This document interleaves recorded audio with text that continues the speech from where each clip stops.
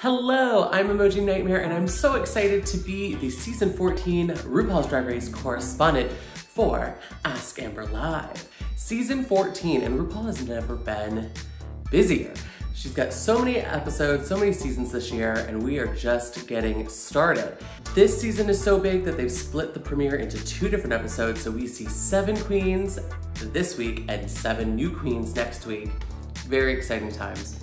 As the queens enter the workroom, some standouts to me were Alyssa Hunter, of course. She's gorgeous. I also love that she introduced herself. Hi, nice to meet you. I'm from Puerto Rico. If you've ever met anyone from Puerto Rico, they have such strong pride in their... What's not a country, is it? What's Puerto Rico? U.S. territory? A territory. They have pride in their territory. They have pride. Cornbread, the snack jeté, definitely one to watch. Maybe my favorite.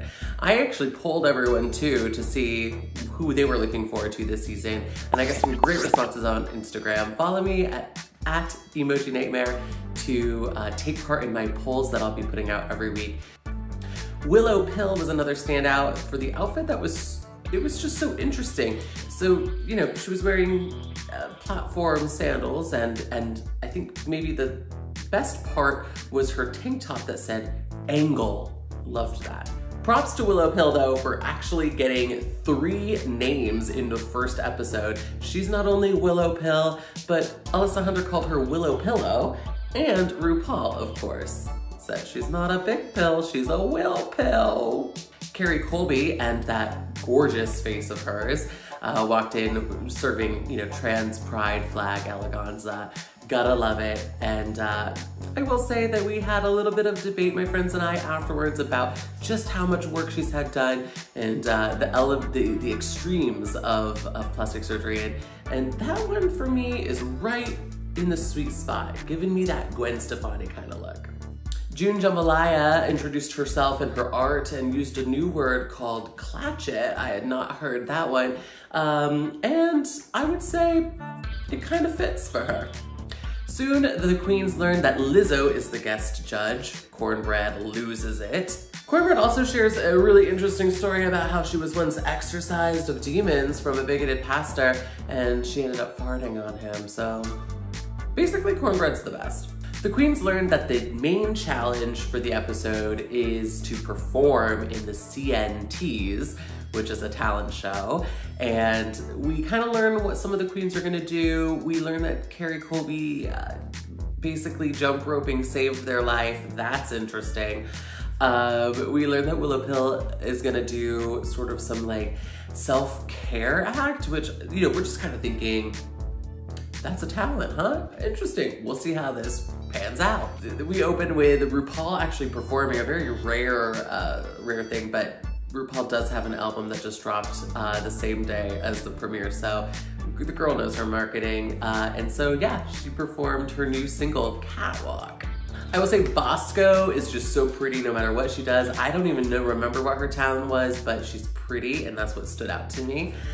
Cornbread's performance was amazing, an original song that was so hilarious, and even though some of the judges said they couldn't quite understand the lyrics, it didn't matter because her props were amazing. She had a chicken wing necklace, she had a missing person milk jug with Merle Ginsburg from season 1 and 2, Merle Ginsburg's face on it, hilarious.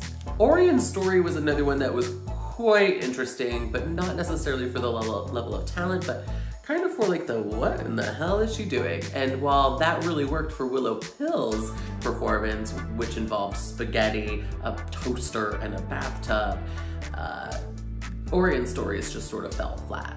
In the end, it was winner chicken necklace for Cornbread, who was the winner of this week's challenge. The bottom 3 was Alyssa Hunter, Orion Story, and June Jambalaya, which means that the safe queens were Bosco, Willow Pill, and Carrie Colby this week. Ultimately, Alyssa Hunter is considered safe, and the 2 queens that are lip syncing are June Jambalaya and Orion Story. They perform the amazing Lizzo track, Water Me, and ultimately it's Orion Story who is sent home. What did you all think? I wanna know. Did the right queen go home? Make sure to follow me at Emoji Nightmare on all socials. I'm most active on Instagram these days. So look at my stories, usually on Thursdays or Fridays, and I'll be having those. So you can weigh in and let me know kind of what you're feeling, and you might be featured on the show. I wanna again thank Amber LeMay for having me, and I'll see you next week.